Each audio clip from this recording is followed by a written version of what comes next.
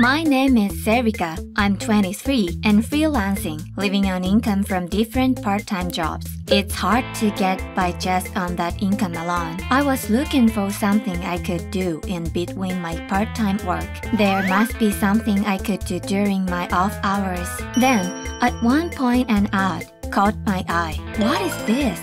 Sex volunteers? It was the first time I'd ever heard the word. It seemed interesting, so I went ahead and applied for this sex volunteer thing. When I called, they told me to have a look at what the work involves before deciding. I went along with a senior staff member to see what exactly a sex volunteer does. What kind of work does a sex volunteer do? What we do is help people with disabilities to have sex. Wow.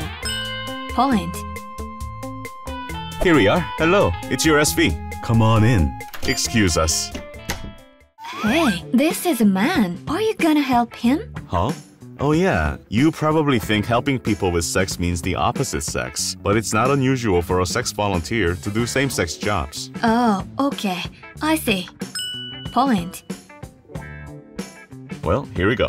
Please. My mentor just greeted the man and started giving him a hand job. Oh my god. A hand job goes for $28 for half an hour, plus $15 for every 15 minutes over. Staff get $20 for half an hour and $10 for every additional 15. It's a pretty good rate. There we go, all done. Phew, what a relief. Thank you. Wow, $20 just for that. We could make a lot of money doing this. Point. Thanks. See you next time. Anytime. See you again.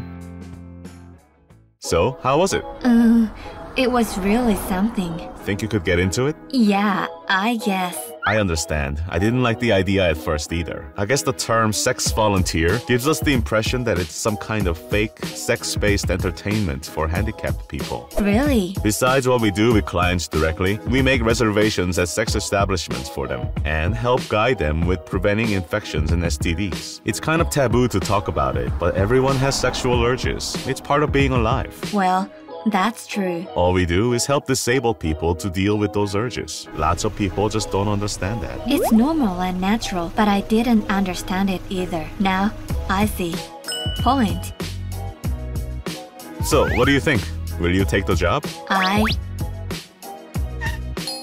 Hi, it's your SV. Hey, welcome in. In the end, I decided to use my off hours to work as a sex volunteer. There are some difficult things about it and some things that give me pause, but I feel it's a job worth doing. There we go, all done.